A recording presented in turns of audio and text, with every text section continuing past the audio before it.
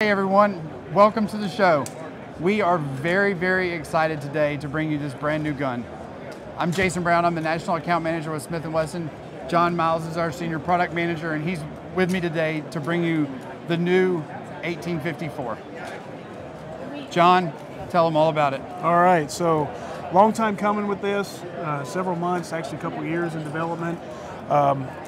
So a lot of people don't realize this, but Smith & Wesson was the company, actually the founders, were the ones who came up with the lever action, patented the very first one in 1854. The Volcanic. The Volcanic, and that paved the way for the Henrys and the Winchesters of the world and all these other lever gun brands that have, over the past 150 years, have really just taken the industry by storm. And become legacy guns. Yep. And so getting back into that market, we wanted to take some of the best features we've seen in the lever gun market over the past 150 years and try to integrate it into a single platform that accommodates the hunter, the shooter enthusiast, the traditionalist, and have all those features wrapped up. And even some tactical features. And some tactical features too. You know, Yep. the big thing now is accessorizing these with MSR type features and that sort of thing, right. Rails, all that. So I have a lot of really cool features wrapped up in one package. Yeah, so let's start from the back. I mean, obviously this is going to be the first caliber and the first iteration of the gun that we've launched. That's right. This is the gun we brought to the show. This is the first one that's going to start shipping this week.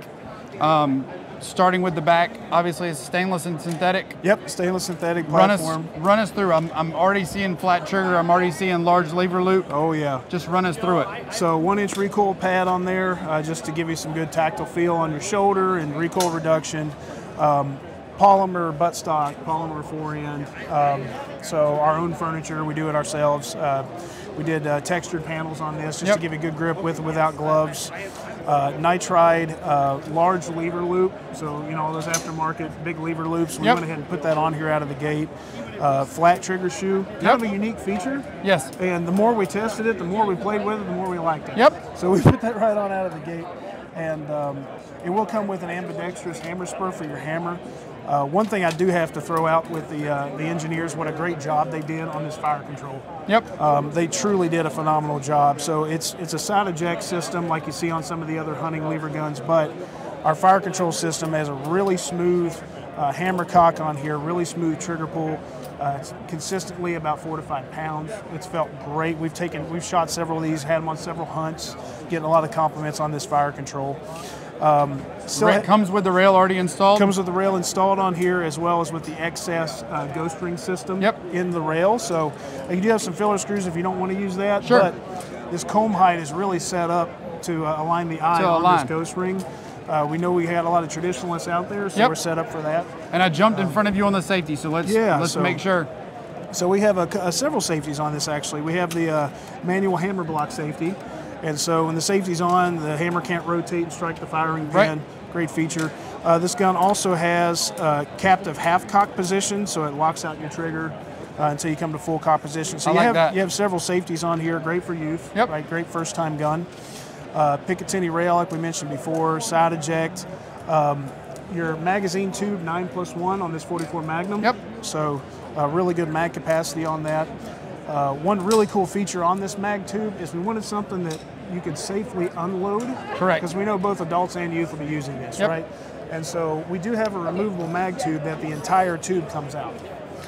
And that actually helps on the disassembly process as well. Sure. So if you've ever had another side eject lever gun, what usually happens is if you're disassembling the fore end or anything for cleaning, you have to take the end cap off, and you always run the risk of scratching that mag tube, right? So we wanted to be able to remove that completely and save the mag tube, especially on our high-end version and all that stuff, right? So, so you're able to take this out during disassembly, remove this without scratching your gun. Really cool feature. Ease unloading.